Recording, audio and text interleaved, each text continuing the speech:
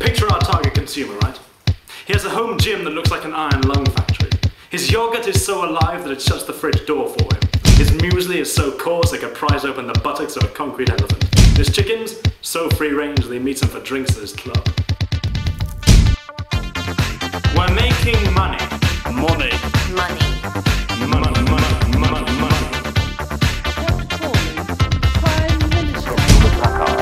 Personal computation book. Here we go.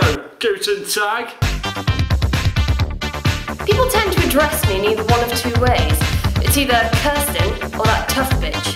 And you can have it which way, whatever way you want. Find me a pot noodle. Bring the excitement back.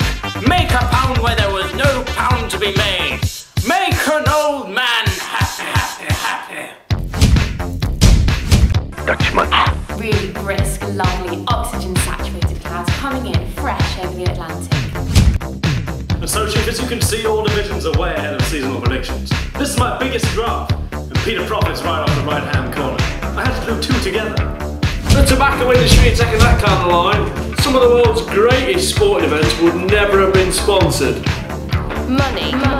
Western developers, with the connivance of a corrupt administration, have sucked beyond all agreed international quotas. She has a body that says, screw me, but watch out. Because in business hours she'll screw you, and she'll screw you to the wall. Personally, I'll be sticky with my roses. Don't want them talking about me behind my back. Suck and blow is the most exciting product I've encountered since the pot noodle. The air industry has come of age. Well, of course, we have to protect the consumer. The needs of the consumer must come first. Just said that, Sam.